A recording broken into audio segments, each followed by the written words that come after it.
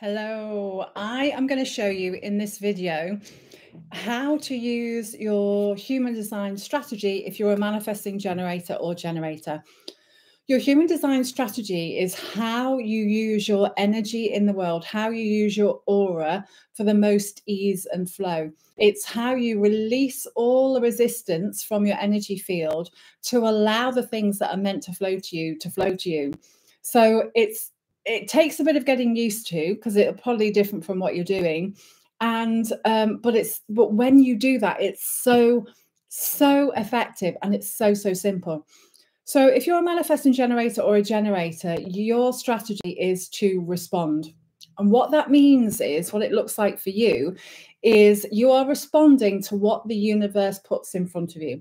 So you're not, in human design, we don't use the mind to make decisions. You're not making, so say if you're in business, you're not coming up with an idea in your head, oh, I think I'll do this because blah, blah, blah.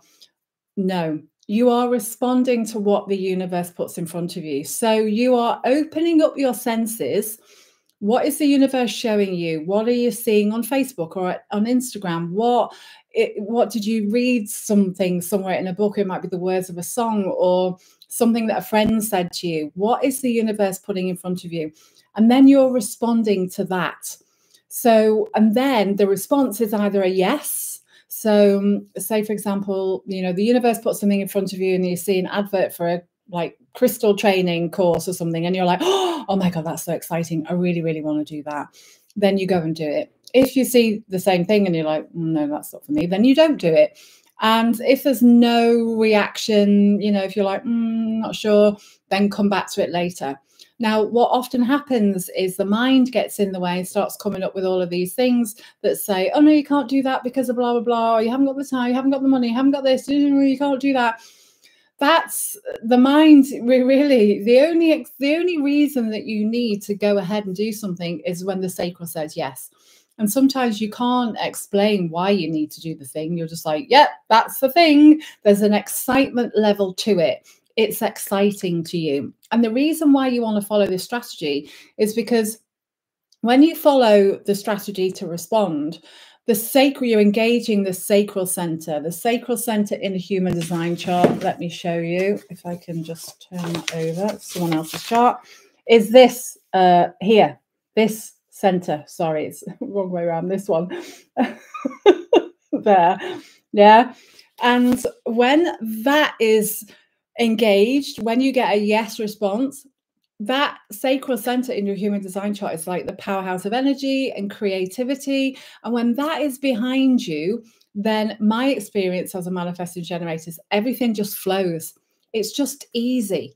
Whereas if you think of something in your mind, in human design, there's no energy here. It's not an energy center, the mind.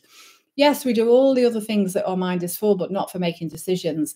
There's no energy. When you make a decision with the mind, you go, I'm going to do that in my business because I think of blah, blah, blah, whatever, or whatever it is in your life. There's no energy to make that happen. Whereas the sacral, there is an energy behind it.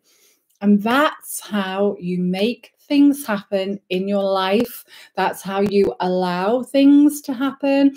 You make things happen. You clear out the resistance, all of the stuff that isn't you, by following your strategy. You might be emotional in your authority as well. So you might have to wait until you're cool, calm, and collected. So have a look at your authority. Authority is about how you make decisions, but you might be emotional. So if you're emotional, then you have to wait until you're cool, calm, and collected, until you do the thing, make the decision, say the yes. But you'll either be, if you're a manifesting generator or generator, emotional or non-emotional. So you'll either have an authority that says sacral or emotional. So I'm not going to go into that here, but your strategy is really the entry point into human design, and strategy and authority are the most important things for you to follow. That's how you make things happen.